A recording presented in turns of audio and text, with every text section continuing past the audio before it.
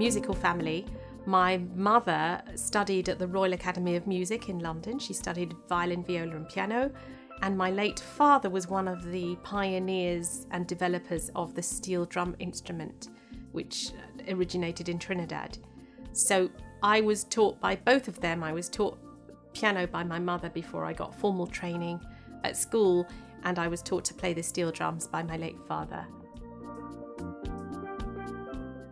My family formed a steel band, my parents, and there were my brother, my sister, myself and a neighbour, and we travelled very much throughout the UK and lots of places in Europe as well.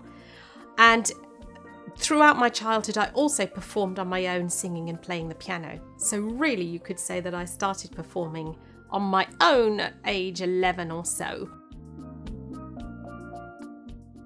I have always been partially sighted. I was born with a very rare eye condition, and I have always had enough sight to navigate my way around and have a general picture of what's around, but I have never had enough sight to be able to drive or to be able to be as independent as most other people are.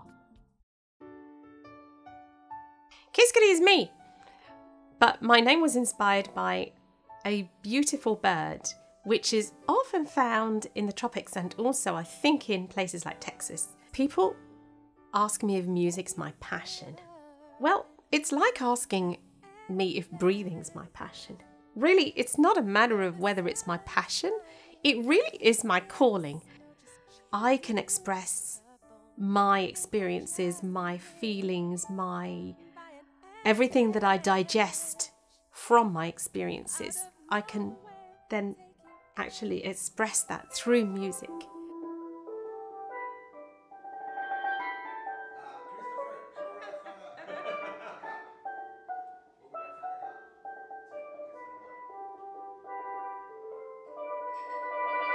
People always ask me how I record in a studio where it's all computer based and obviously very visual.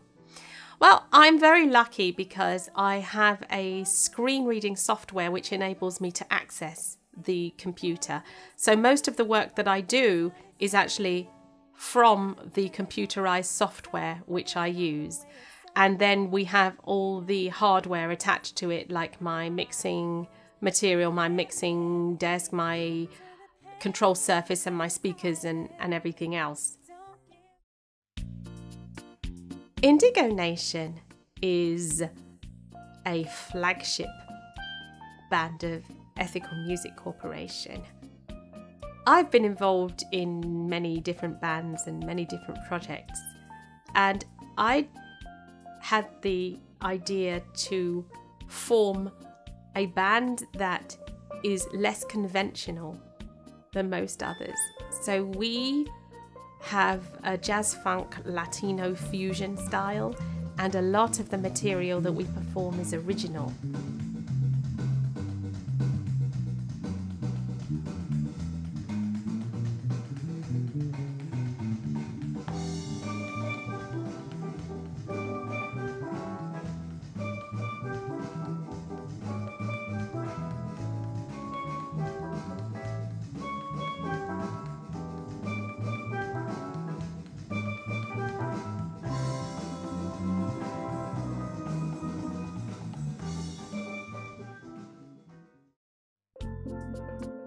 The idea behind Ethical Music Corporation was to give expression to music and allow artists and different people involved in music to have an expression that they may not otherwise be able to have.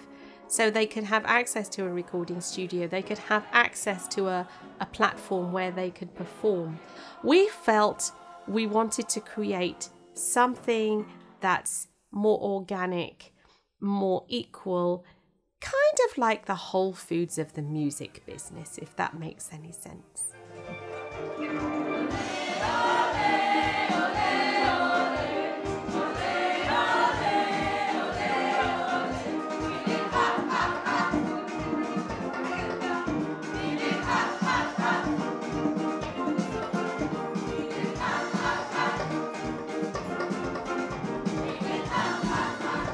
There are three distinct components to Ethical Music Corporation.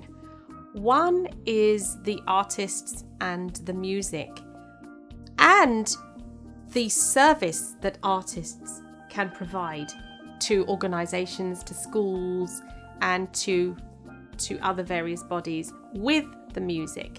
There's another aspect, which is that we can teach visually impaired people who want to work in a recording studio or who want to have a career using some type of sound recording equipment and who otherwise would not have access to that equipment. And we also give steel drum workshops to organisations, to corporations, for team working events, and those workshops are very effective and fun. I would like to share with other people more than anything that sometimes if people feel a fear of something like visual impairment or any other disability or impairment, it really doesn't have to stop them from living life. Once you learn where your limitations are, and indeed where your limitations are not, you can navigate life very effectively.